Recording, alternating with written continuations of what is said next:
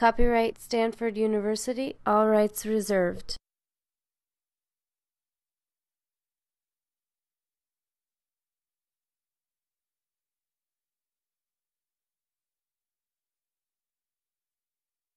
It's not just an epiphenomenon that people appear to be gaining weight and gaining other metabolic syndrome factors in association with AFib. You can clearly intervene on that. Just there is a very important point.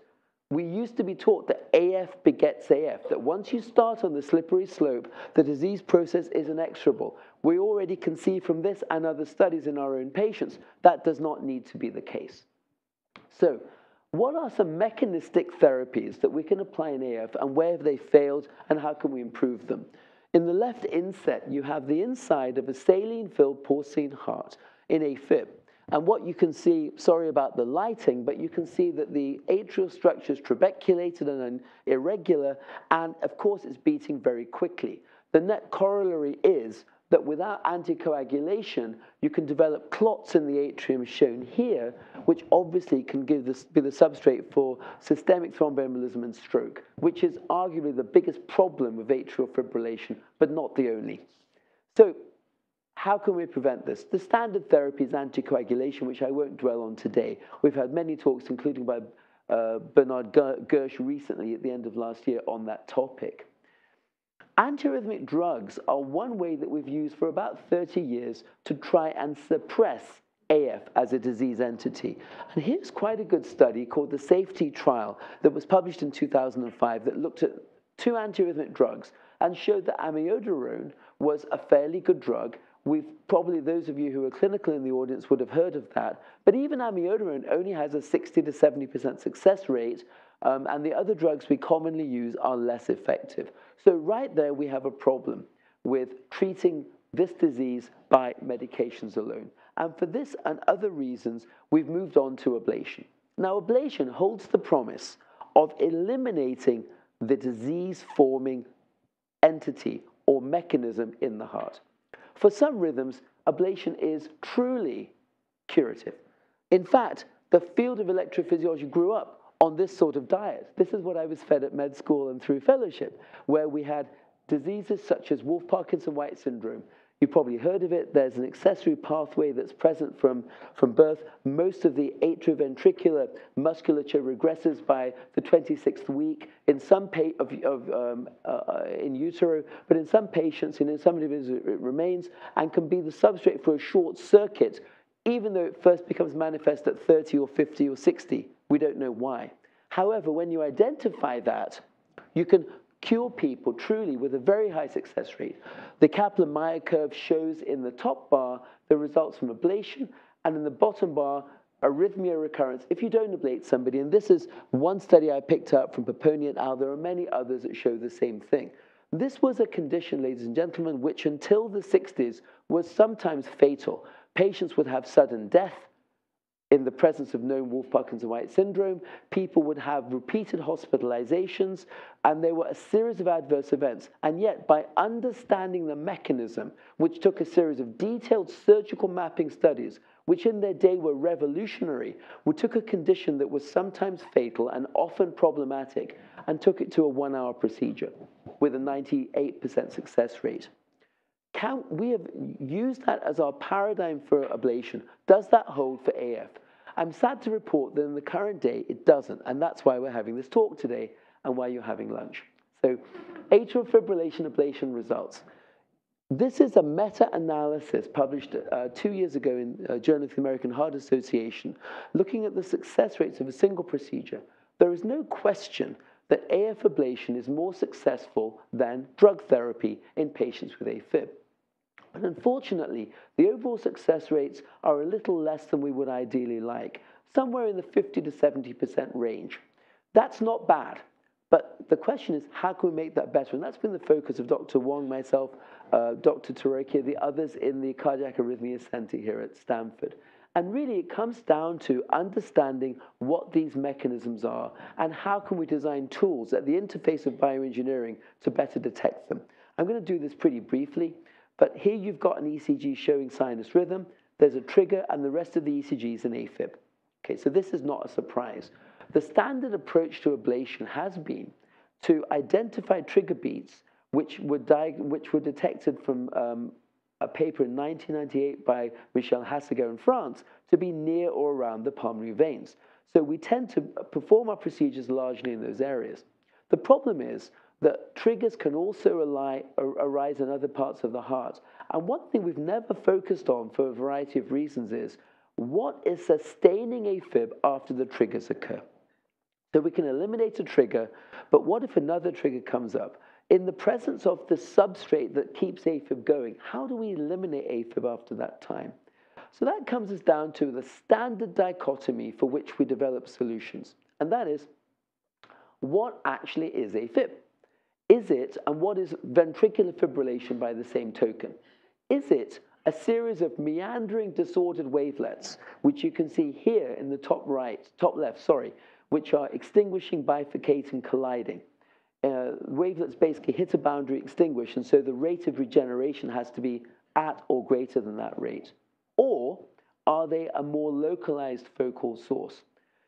This mechanism has been first postulated about 50 years ago by Gordon Moe, 1964. And this explains disorganization. But if you look at the success rates of ablation I just showed you, there are many centers in the country and in the world who do a substantial amount of ablation and still somehow don't manage to eliminate AFib in their patients. It's unclear why. The opposing hypothesis is that this very complex dynamical system is actually driven by some localized dynamical sources which interplay in a nonlinear fashion, which may occasionally appear and disappear, and which together produce this disorganized rhythm. There are actually several important corollaries. If that is true, then instead of doing a substantial ablation that we'll see later has potential risks and limited success, would it be possible eventually to work towards a strategy where you can locally treat atrial fibrillation and maybe even ventricular? Now, these localized sources were shown to exist in animal models since about 1992 by pioneering work by Jose Jalife and Davydenko, Nature 1992. And they've been shown in many models. But until recently, they were never demonstrated in humans. So I'm going to show you a case. I'm going to jump forwards. This is the sort of jumping forward to what we have developed as a bioengineering solution. Here you have AFib in a patient. This patient had AFib for many years intermittently. This patient presented to our laboratory to be tested using a system that we had developed under IRB approval. This map shows the equivalent, as Joe said, of an optical map. It's actually not an optical map. It's a computationally derived optical map, if you will, of activation in AFib in the right atrium and left. The right atrium is very disorganized with activation times being red, blue, yellow, and all colors in between interspersed in the right. But in the left, you can see what seems to be an organized source. I'm going to show you that this here is actually the first rotor that was described in human atria. And I'm going to show you in a second how we actually ablated at this area with an ablation catheter that we apply in the clinical lab and the effect of that ablation. So here's this rotor in the low left atrium. Ablation is being performed. Rotation is ongoing. Rotation just stopped. AF is ebbing away. AF stopped. And sinus rhythm resumed from the high right atrium. So I'll just let that play again. This does not happen in every case. But we've seen this in many cases after we developed this system. What we see here is a very disorganized set of activations in a dynamical system driven by, in this experiment, which turned out to be a clinical case, by localized intervention at a localized source. So based on this, I'll just say that we've done a series of clinical studies that I'll describe with the methodology in about 30 seconds. But essentially, we call this procedure focal impulse and rotor modulation. And when you add this to standard ablation procedures, which I showed you before have about a 50 to 60% success rate, the success rate goes up, both in studies performed by ourselves that were published over the last few years, and in a series of studies performed by independent outside centers that were published at the end of last year in patients that were fairly challenging AF patients. So now, how can we get from the concept that AF is random disorganization or high-order determinism to the fact that, in fact, you can identify it as a localized set of dynamical constraints around 1, 2, or 3 sources? So we're going to talk about the fact that complex rhythms are more than an extension of simple ones. So this reminds me of this quote: my dad was a big US historian, Dewey defeats Truman, or complex arrhythmias are not necessarily random multi-wavelets. So what is a simple rhythm? How do we identify it? And why does a complex rhythm differ? This is a very simple rhythm where we basically show the right atrium here, and you can see that there's activation, which is spreading, and we can see electrograms. If you were to put a catheter in this portion of the heart, you'd see this tracing. If you put a catheter in this portion of the heart, you see this tracing. In this portion of the heart, you see this tracing. And so you can see a nice linear sequence as you march around the structure, which is a tricuspid annulus. And so you can see that the beats are the same here, the same here, the same here. And this was our basis for understanding arrhythmias. You put a catheter in some area, and then again and again, you can trace a circuit. This is another way of depicting it. And you can see that in this case, the circuit is consistent. This is a tool that we commonly use these days to visualize. It doesn't provide any insight into mechanism. It just visualizes what we were doing ourselves for the past 30 years. Now, here's the problem with atrial fibrillation. So I'm going to call on one of the fellows in the audience, Dr. Kaiser, to try and interpret that electrical tracing. And it's a rhetorical question, because it's very, very difficult, if not impossible, to visually piece together vectorial flows or vectorial propagation in a series of atrial fibrillation electrograms. You can pick any sites you want, but it's really difficult to know whether this sequence, which I've just drawn stylistically, which goes from here to there and down to there, which might represent this pass, how that differs to the next 200 milliseconds in time or the next 200 milliseconds in time. There's clearly something we're missing when it comes to atrial fibrillation. Because this is an inconsistent circuit, it's very difficult to map with a probe that you move around, because by definition, it's temporally unstable. The first insights into what atrial fibrillation was, apart from really in computer models, came from optical imaging. I'm sure this audience is very familiar with optical mapping.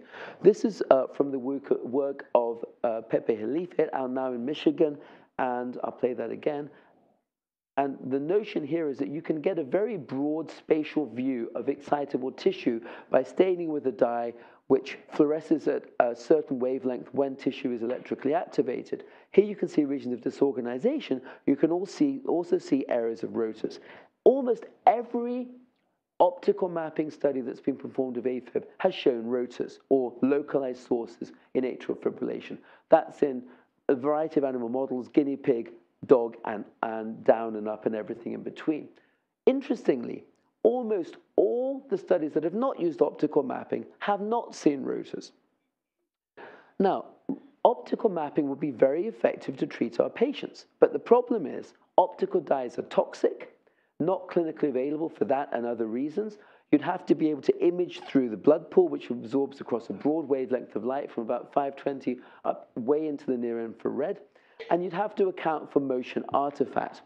So how do we do this? So what we decided to do, and this is work going back really about 15 years, was to try and perform some form of transformation between the signals we see in the heart, which are fiendishly complicated, and this sort of activation pattern. The analogy would be you've got raindrops, but you could potentially identify where the sources were in that dynamical system if you knew certain basic properties, such as the conduction velocity or propagation of speed of a circular wave across that pond of water, how it varied with the depths of water, how it varied with the speed at which an obstacle fell into it, and so on. And similarly, if you had some local, this is the massive tourbillon in the south of France, how you could identify when wavelets actually disorganized or remain coherent using the same tissue properties. And so we went about over the past decade and a bit understanding this.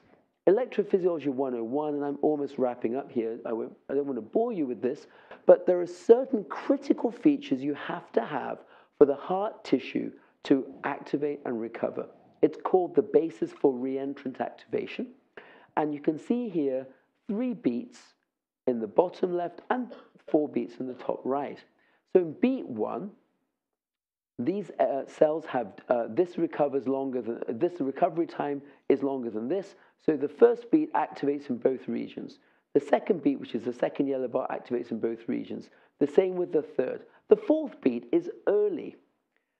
Because the recovery time is longer here, it blocks. Because the recovery time is shorter on this cycle, it conducts.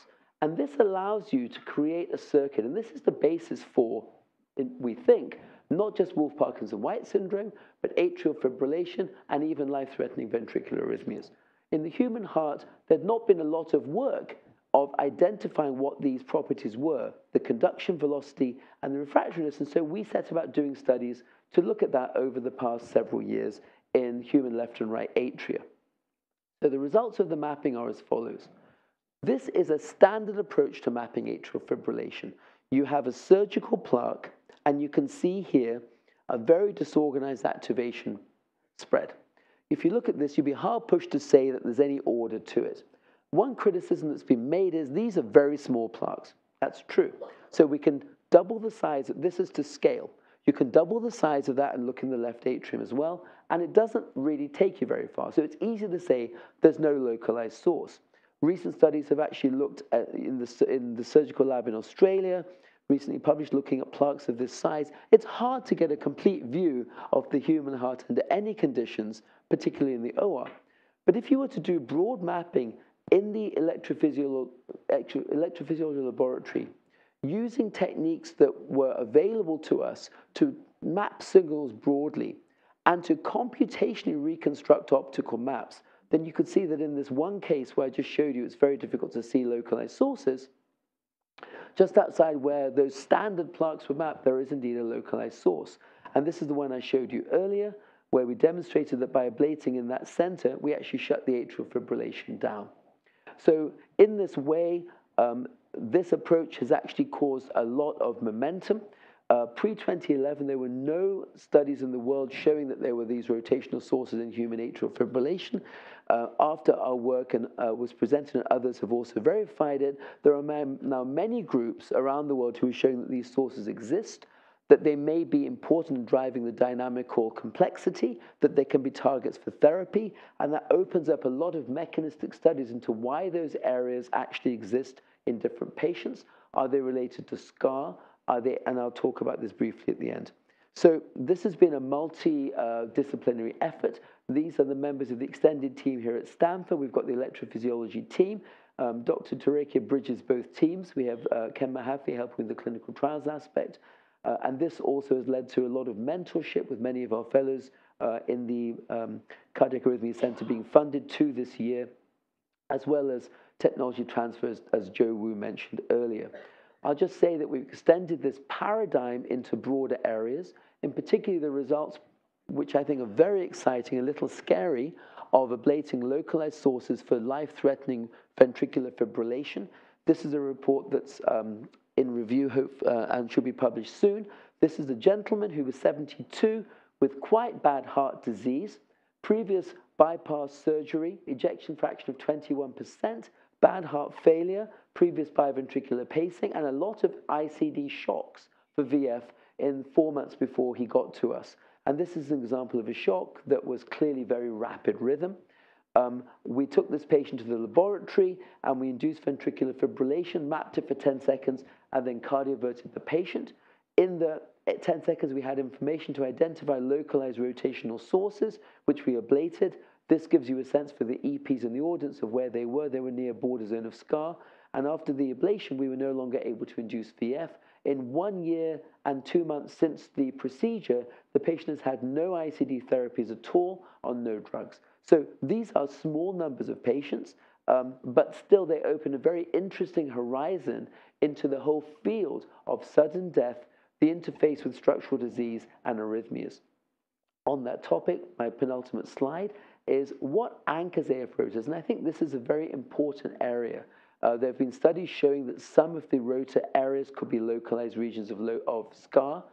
For the images in the audience, we're working very closely with Dr. Yang and trying to identify tissue characterization in the atrium and the ventricle, which has recently had a lot of attention as a potential arrhythmic substrate that could anchor localized sources or potentially be the substrate for for wave break that can cause disorganized activation. On a more basic level, there's some data, and this is from a modeling study we published last year, that fiber anisotropy could be important in driving cardiac fibrillation in patients. And as a little bit of a tease, there are, one of the strongest genetic signals in inherited atrial fibrillation is the 4p25 SNP that is close to the coding region of PITX2C. PITX2C has been shown to be expressed preferentially in the left atrium in some patients with AFib, such as this study, and in other groups has been shown to be related to chirality of fiber formation in left versus right atrium, which yields the very interesting hypothesis, speculation, that some aspects of atrial fibrillation generation could actually be inherited in terms of fiber architecture. With that, I'll just leave with my last slide, and I said that it's important to improve AF ablation.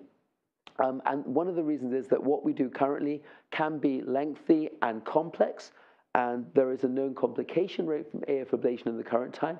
One of the focuses of Dr. Wang, the Biodesign Program, and the Arrhythmia Center in general is to try and improve the whole clinical profile of the procedures that we perform, mechanistically through to clinical outcome. You can see these complication rates. If you had to choose, ladies and gentlemen, between a more localized set of ablations, such as those done here, and a more general set of ablation, which is actually a very commonly performed procedure, I would ask you, ladies and gentlemen, which of these procedures would you choose for your mother, and which of these would you choose for your mother-in-law? And I'll just stop with saying that the bioengineering for complex arrhythmias, we believe this is one of the final frontiers in the field of understanding the interface between structural disease and arrhythmias. And I'll move on to say that atrial fibrillation is an area in which we've had a lot of basic data that's now been demonstrated in other centers. And Dr. Wang will lead on to see how the Biodesign Program is extending this into ventricular arrhythmias. Thank you very much.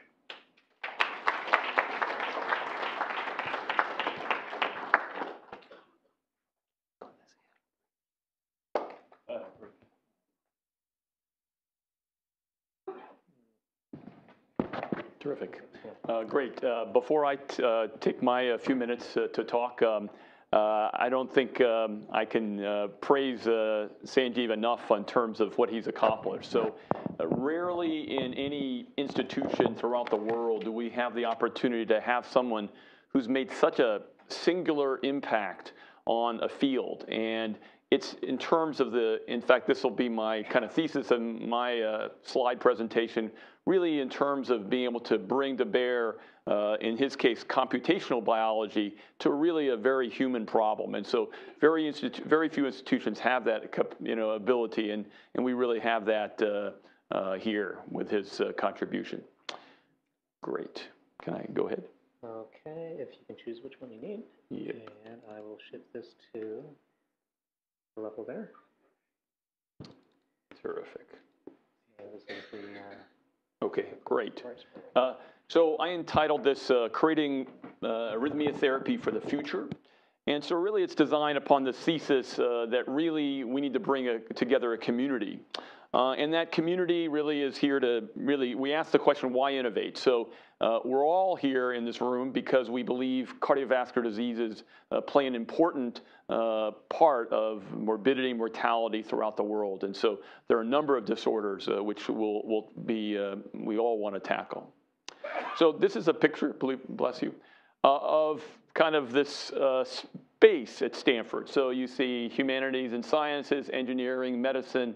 That happens to be the Clark Center, but really it's more figurative that I'm trying to get at, that there's a place in which we all come together in our minds that are truly collaborative. And that's really the thesis of this, that we're going to need to bear to solve these problems together, will be together, that we can bring all these fields together.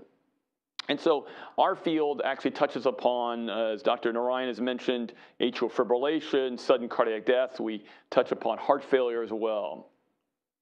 But I'll argue that really what we need to do is really recruit a new generation of collaborators. That is, create a new generation of interdisciplinary work in which we can solve problems.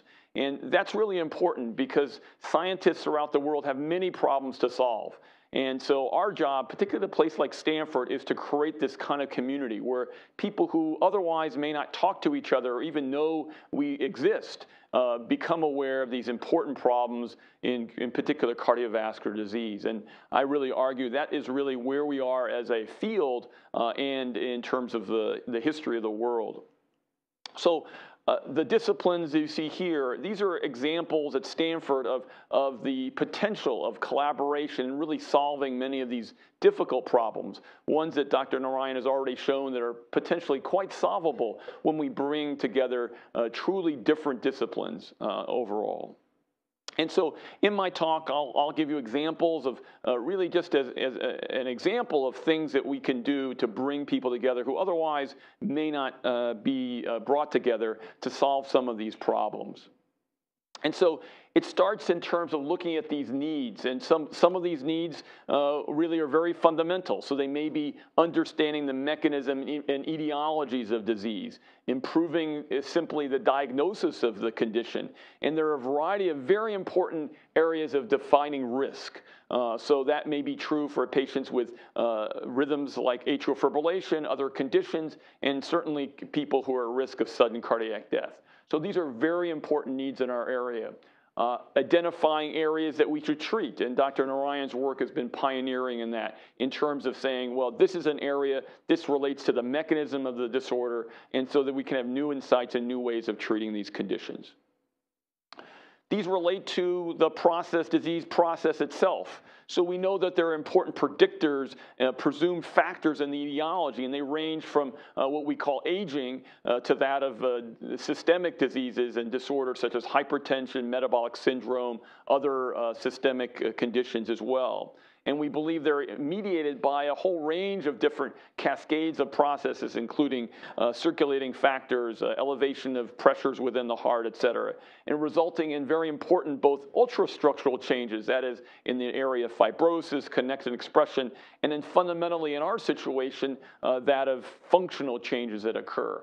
And I'll try to argue in all of cardiovascular disease, there are very few areas that bring so many different challenges and fields as that of electrophysiology. In many ways, we're very similar to the field of neuroscience, where one has to bring in many different disciplines to try to approach these kinds of problems. And so you've heard Dr. Narayan talk about this very important, really discovery of that of these rotors that we have. And certainly what I'm trying to argue is our next phase of discovery is really trying to link that to some of these ultrastructural and functional properties that need to be further characterized, and developing the tools together that we can do that. And so these are some of the different areas that we'll touch upon. Better imaging, different computational solutions that we'll need to be able to understand what the ultrastructural changes and functional changes relate to this mechanism.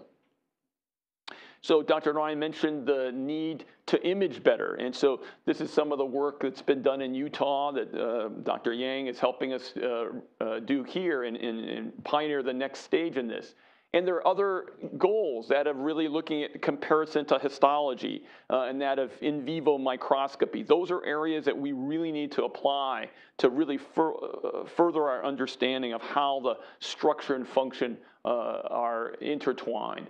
This is some work that was done, reported recently in using various forms of imaging. This is a form of NADH fluorescence that people are trying to use to in vivo examine tissue properties. And so we need to bring to bear these kinds of resources in terms of imaging. So we asked this question, really, how can we do better in terms of looking at these different changes? How can we look at these functional characteristics and link them to the mechanisms that we can identify? And so these are some of the, I think the next steps for the field are to link these different observations computationally to that of fibrosis and really be able to predict predictive models of where, in fact, these rotors and these functional mechanisms will exist. Okay. So how does that take us from one paradigm to the other? And Dr. Narayan's mentioned this. Do you take a blast the entire heart, the entire atrium, very much a surgical paradigm? That is, if their surgeon has one shot, surgeon does not want to come back. So you need to really have a very broad-based solution. Do we have instead a contemporary treatment? That is, we're looking at what it is now. But how do we look at those two together? What's the future of evolution? Since we're looking at a certain snapshot in time of natural history, what is that natural history going to be in terms of structure and function? Those are the things that we need to answer the question of to have the proper solutions. Okay, so I'll go on. So that is the question of the natural history that I talk about. And so do we have, for example, a lesion set that's going to work and deal with these for the future? Or what we do in a contemporaneous treatment set, is that going to be adequate? So we'll talk more about this. So one of the evolutions that was alluded to is that of extended or very extensive surgery. That is the maze surgery, which is an open heart surgery to very specific improved lesion sets that are much more targeted. One approach that has been, that I'll mention briefly, is this combination of creating different but hopefully better lesion sets. And by that I mean more lasting, long-lasting lesions that we can create. So many of the limitations we have now are limitations in what we call lesion formation, and I'll talk about that.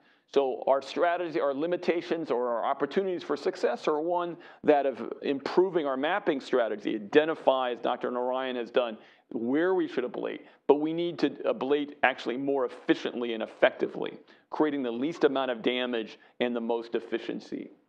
So I'll talk a little bit about some of these determinants. Some of them is to be able to work within the heart. We try to, for minimally invasive purposes, we're outside the body. Most of our tools are about 1 meter away from the heart itself. So how do you get precise control down to the millimeter range when you're 1 meter away? Is that possible? How can we create the ultimate in terms of control as if your hand was in the patient's heart?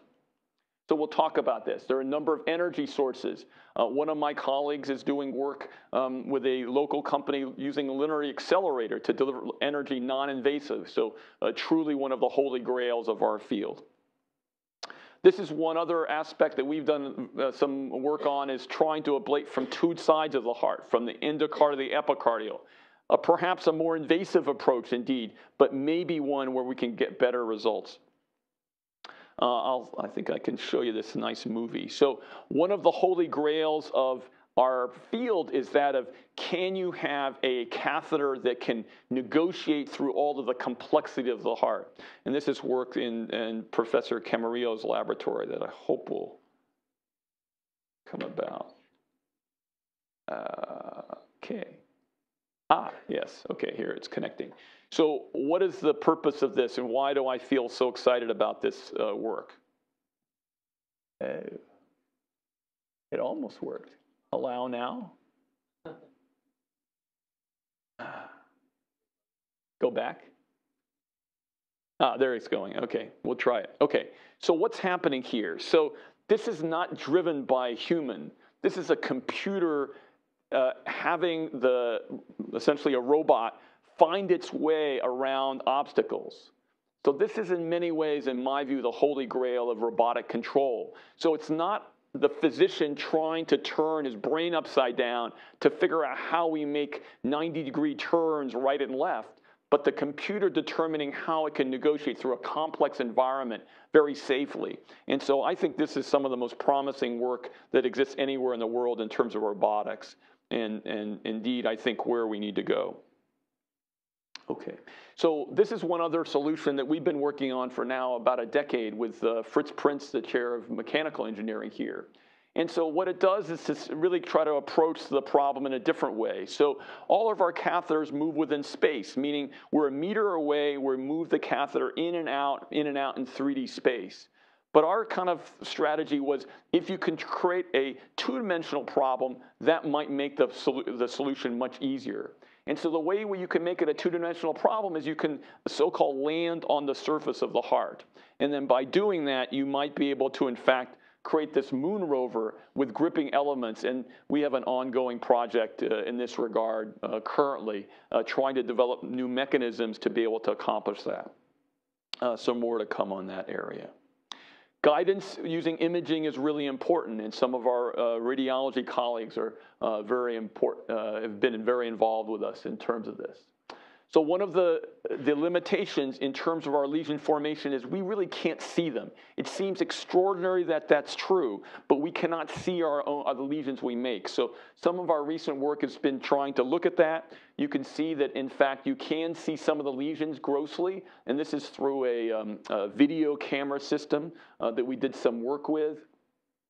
This is the result of an in vivo experiment where you can see this is from a video camera. This is a histological or a gross specimen. So it's possible you're using certain tools to be able to see better where you are. But the ability of the eye to see these differences is still pretty limited.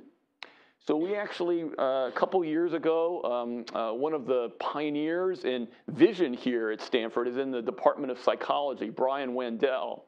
And in addition to his understanding of kind of what happens in the brain in terms of vision, he's developed some very really clever digital imaging processing techniques. And so we've had a project, again, for about a year or two, looking at what's called multispectral imaging analysis to try to optimize the ability to detect very small changes in the properties of the tissue when there might be different kinds of tissue as well as the results of ablation. And that's some of the work we presented here. So there are obviously a number of other future approaches, that is gene therapy, understanding the pathways that lead to some of these ionic channels. Those are some of the big areas. There's new opportunities in using low energy defibrillation, other ways of converting these kind of serious arrhythmias. Optogenetics is one area, obviously, at Stanford that's been pioneered. This is a work of one of my colleagues did several years ago, demonstrating in vitro that you can, in fact, use optogenetics, and many of the people here have gone on to pioneer that work as well. Next, I'd like to present to you, let's see, I think it's just slow. Okay, now let's see, here we go. This. So this is a work out of Greg Kovac's lab that Laurent Giovangrandi has done that I think is, again, has the potential of making huge impacts. So I'll play this little movie for you. And you can see that what's happening is stimulations occurring from the left corner. That's very normal in its pattern. Then you'll see this block. So he's created this area, and you'll see that the region inside the block is not changing color. So what he's able to do is to create an electrical mechanism by which he can prevent conduction from occurring. This is the holy grail of electrical control, in our opinion. So techniques like this of being able to turn it on, off cells and regions of cells in vivo would be extraordinarily important tools in our ability to map and identify critical structures. So these are just some of the examples. I'll end with another collaboration we have with Zenon Bao, who's been a pioneer. She was one of the first in the world. She was on a team to develop a flexible electronics, a flexible chip, when she was in Bell Labs in Princeton.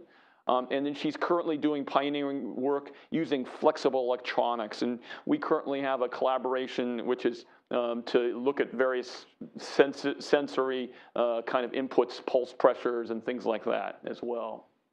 So again, in my summary is that we'll understand the mechanism, and this understanding mechanism will pioneer these future therapies, as well as creating this community of diverse scientists and engineers that will lead to the greatest breakthroughs, in my opinion. This is a program that we're going to have next year. This is 2016, believe it or not. And that will be here in this building right above us. That'll highlight some of the world's experts in new arrhythmia technology. So again, I thank you, and I thank you on behalf of Dr. Narayan as well. Thank you. So any questions for Paul and Sanjiv? Yes. Bill. Yeah, how was that region of block created? Did you shine light on the cells? And Oh, sorry. So the work, so certainly optogenetics is a very important way. This was done with high-frequency electrical signals. But it was targeted at that area? In this area, there's an applicator that has that shape. So it's shape dependent, yes. So. One of them was the relationship you showed with weight loss and decrease in injury. Is there any collaboration with the preventive center to really go aggressively at weight loss programs?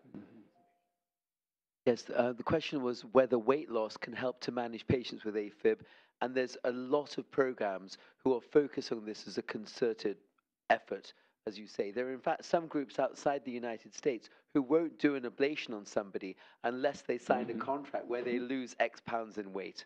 We haven't gone that far yet. Absolutely. Question, is there a burden of atrial fibrillation?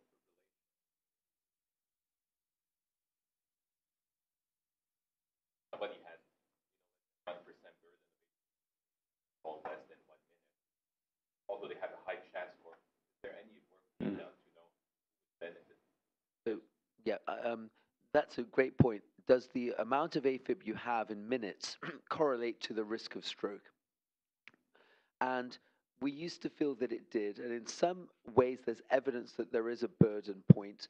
Some of the studies that have recently been published using implantable devices that have minute resolution suggest that as little as 5.5 minutes a day of AFib may actually increase your risk of atrial fibrillation actuarially in a measurable way. Of course, we're dealing with very low rates up to double a lower rate, but it's still a measurable effect. On the other hand, there is a converse opinion that's growing sentiment that in fact you should anticoagulate patients, individuals, not based on how much AFib they have, but based on other risk factors, which probably are the driver of stroke and thromboembolism more than the amount of AF. And I'll let Paul add to that if he wants to. Sure. Actually, I just wanted to, before we go too far, I wanted to thank Joe and the Cardiovascular Institute for all of its support. I think the Cardiovascular Institute represents this collaborative environment that, again, this is what makes Stanford special, and really, I think, going to really allow all this to happen. So his support's been extraordinary. Great. Any other questions that you have? Yes. Thank you.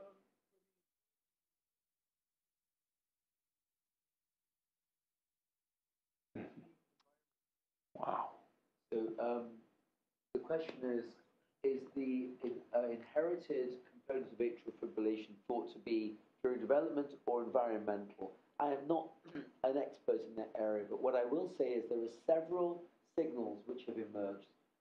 They relate to a relatively small number of patients. The patients we usually say have lone AFib, which means no structural disease, typically no hypertension. The SNP I mentioned is one of the largest signals. There are several others.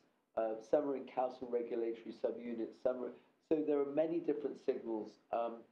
None of them, to my knowledge, has been expressed and has shown a very clear functional relationship to the AFib. And so I'm not sure that we have the answer to your question, although it's not my field.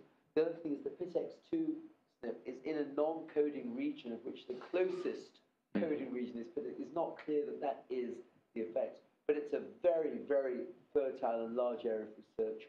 Many groups, including the MG8, Patrick Eleanor, actually Iceland and some other groups in the world.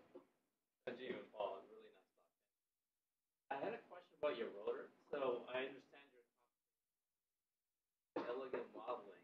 Is there an actual biological or There are some interesting studies from some of our collaborators that have started to point to critical production slowing at rate that occurs either because of anisotropy, which we've alluded to, and or fibrosis. So people would say, well, we know about fibrosis, but actually it doesn't have to be the levels of fibrosis which are obvious on a macroscopic specimen or potentially that we're going to see together with MRI. And so yes, I mean, I think those are the two obvious things. There are probably going to be several other things we haven't thought of. There are candidates which include just the functional characteristics of myocardium. Potentially there's ischemia which has been proposed, and partly that could be because of stretch, and so stretch could independently be an anchoring point. And interestingly, if you think of pulmonary veins and some other areas that we know are important, they are at particular hinge points or regions of extreme curvature in the atrial geometry.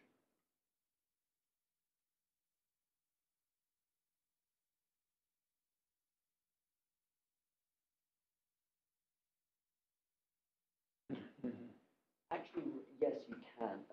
Can you create rotors by scarring? You can create rotors in many different ways. Chemical reaction was the BZ, the Belousov-Zerbettini reaction, where just in a series of chemical reactions which are inorganic, you can create spiral tips. And so forming a spiral dynamical activity can occur both in many situations in nature, but even in uniform biological preparations, such as monolayers of cells. In terms of anchoring them, which is your specific question, you can do that in atria by adding fibrosis to them. What you tend to do is get the mix a little wrong, unfortunately, and you turn it into a simple rhythm that I started off with, that very simple flutter.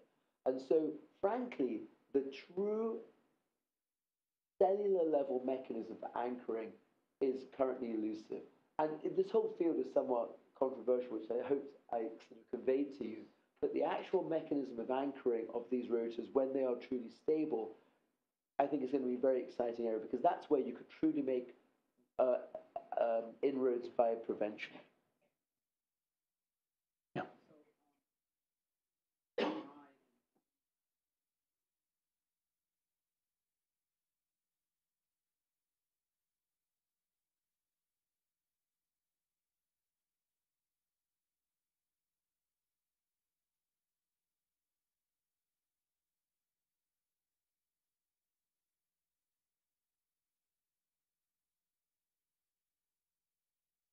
So the question is, does MRI have the spatial resolution to address these problems? And we are all, we have hope. In terms of scientific optimism, I think we're somewhat skeptical. There is definitely some signal between structural disease and AFib. I don't think there's a lot of doubt on that. To identify the precise mechanistic locus is going to be difficult. And I think we will never, by MRI, have that level of resolution. But it is possible that certain spatial patterns will be predictive and will lead then in future work. I mean, maybe through diffusion, tensor MRI or other advances in the future. I'd add that also, I'm okay. Yeah, that using catheters that are developed, if you're going to be invasive, so a lot of our work is invasive already, that we may be able to have, using so-called in vivo microscopy, there are a lot of tools that may be at our disposal. Okay, thank you, Paul. Thanks very much. Thanks. Really good. Really good. Copyright Stanford University, all rights reserved.